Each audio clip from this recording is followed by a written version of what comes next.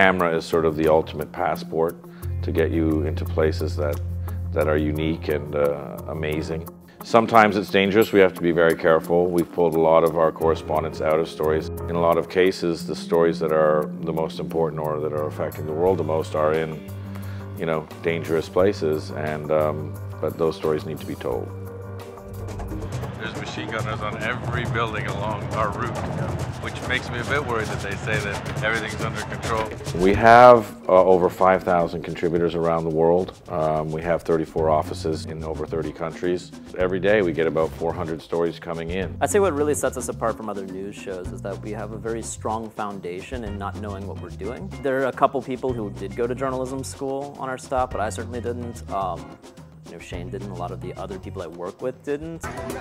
This is Zhongchen Park in the middle of Beijing, and this is where all the parents come to basically barter off their children. It's a little manic. This of any interest? No? Oh, okay. 谢谢. 有. Oh, 谢谢. A lot of people are kind of running off from me, like I'm, you know, I got visible stink lines. I was a fan of the magazine, and I got involved because it made sense to get involved. They were looking for a broader canvas to paint on. Americans are pretty inward-looking. You know, I don't think they're aware of what so much of the rest of the world looks like, especially the parts that are pretty sad, pretty desperate. And this show does an amazing job with their brave correspondents of going to the places that we really need to see.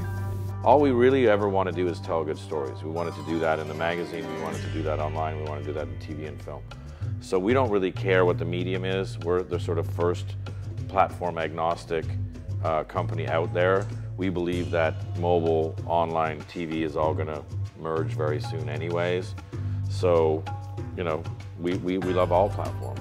At the beginning, it probably felt like it was a risk, you know, to have a whole series on a channel as big as HBO, where the stories are Congo, Liberia, Pakistan, you know, Papua New Guinea, countries people couldn't even find on a map, or you know, they have no idea what's happening in that country, and often in a foreign language. It probably felt to some people like a huge risk, but I think they're just disproving the sort of the mainstream media idea that people don't care about this stuff. Prevailing knowledge, or the given, was that American kids, A, don't watch TV anymore, B, really don't watch news and don't care about news, and C, really don't care about international news.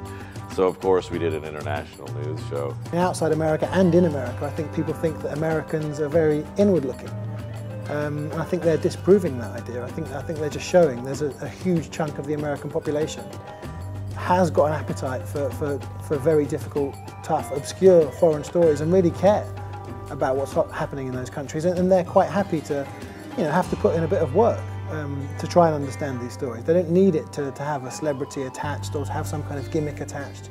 You know, you can just give it to them straight, and they'll like it and appreciate it and keep on coming back for more as well. So this is the martyr wall here. These are all the people that have died during the revolution. We're gonna go meet with the Black Bloc right now. They are a group that's been labeled as terrorists by the government. هم كل اللي فهموه من البلاك بلوك ان هم ناس بيلبسوا اسود في اسود وبينزلوا اشتباكات، لكن هي مش كده. احنا نازلين ضد الاقتصاد الاخواني ونازلين ندمر اي حاجه للاقتصاد الاخواني في البلد. احنا بالنسبه لنا احنا شايفين بكل اختصار ان الاخوان المسلمين منافقين، ناس خونه، ناس سرقوا الثوره، ناس قتلوا الثوار، حل الثوره في ايديهم ان هم سرقوا الثوره.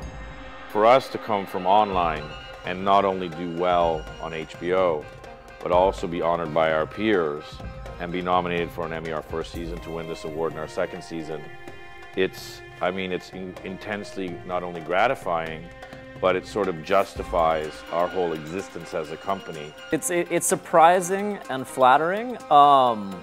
At the same time, it's really good for our big-headedness in terms of kind of thumbing our nose at the DIY approach we've taken, but it feels good. It feels very good. To get an award like this just makes you feel like actually you are having some kind of wider impact, and it's easy to feel like you're having none. So yeah, it's great to get an honour like this. We'd like to thank the Academy. I mean, it's a great honor, and we are literally really humbled by it and really appreciative. And you know, look, we're just going to keep trying to do the best we can possibly do.